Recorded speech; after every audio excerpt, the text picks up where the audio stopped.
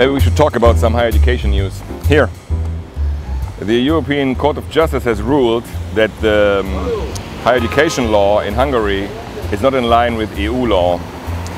The law was made against the CEU, the Central European University in Budapest, which has been founded by George Soros.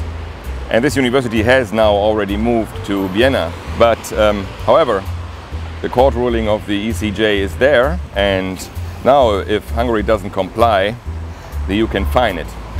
Another news, very important, in Brussels now there are the negotiations for the multi-annual budget, and the dramatic turn has occurred.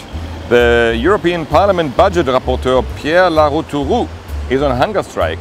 He and other MEPs believe there should be a top-up, there should be extra 39 billion euro for Horizon Europe, Erasmus and other forward-looking programs instead of cuts.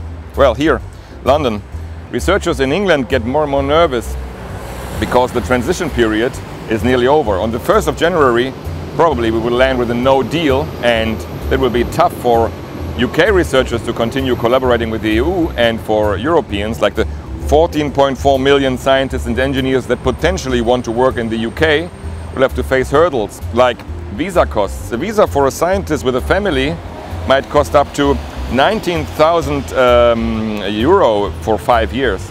Well, the last news interesting too. In Paris, student flats cost now more than in London. Well, they have risen in the last half year by 4 to 7%.